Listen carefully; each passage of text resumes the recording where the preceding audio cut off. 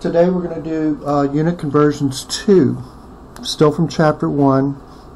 And this lesson's going to actually sort of like two lessons in one, because we're going to talk about calculating the volume of a sphere, which is 4/3 pi times r cubed, r to the third power, and the issue of volume units. So first of all, there are two distinct types of volume units. There are what I call standalone units, like liter, gallon, and pint, and cup, and bathtub, and so on. And then there are what I call derived volume units, because they're derived from length units. So centimeter cubed is a centimeter times a centimeter times a centimeter. Same thing with foot cube or cubic foot, cubic meter, and so on. So the units on the left are derived volume units, and these are what I call standalone volume units, because typically what happens with my students is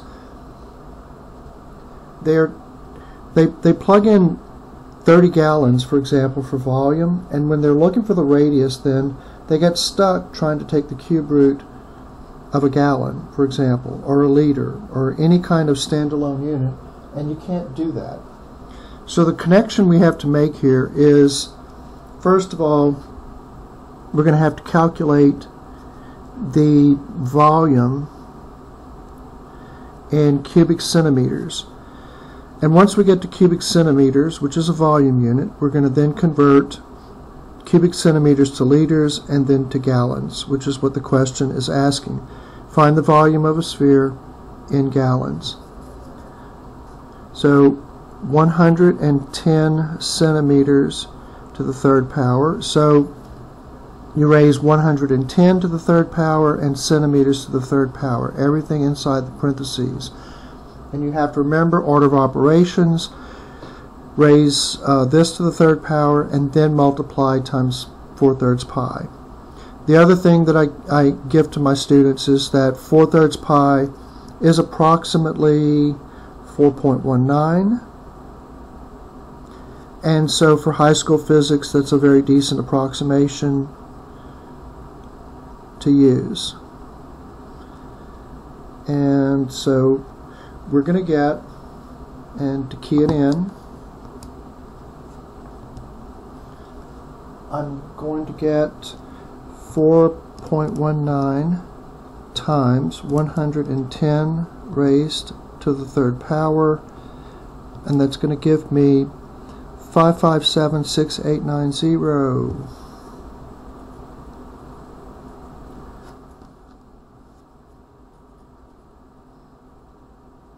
Cubic centimeters.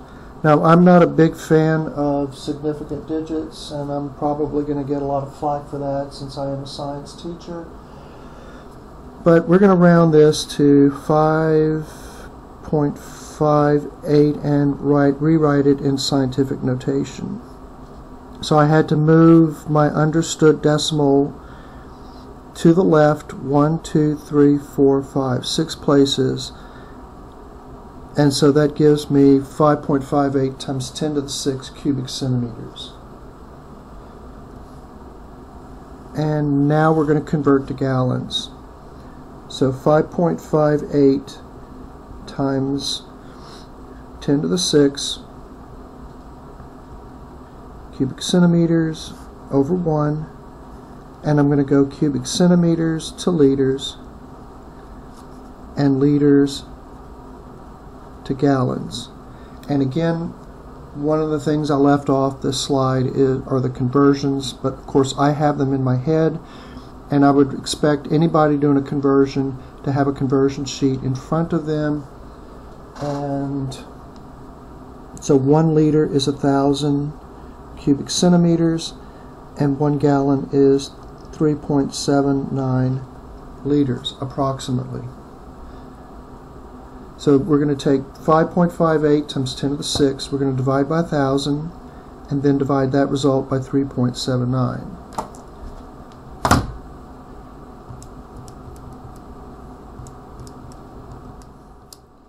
And we get 1.47 times 10 to the third if we're going to remain in scientific notation and pretend to have 3 significant figures. And we have gallons, because, as always, remember to remain aware of your units. So cubic centimeters cancel out, liters cancel out, and I'm left with gallons, which is what I wanted. So the moral of this particular video is that if you're going to work with this formula for the volume of a sphere, or really any volume for that matter, this volume really needs to be in some sort of derived volume unit in order to relate it to the essential dimensions if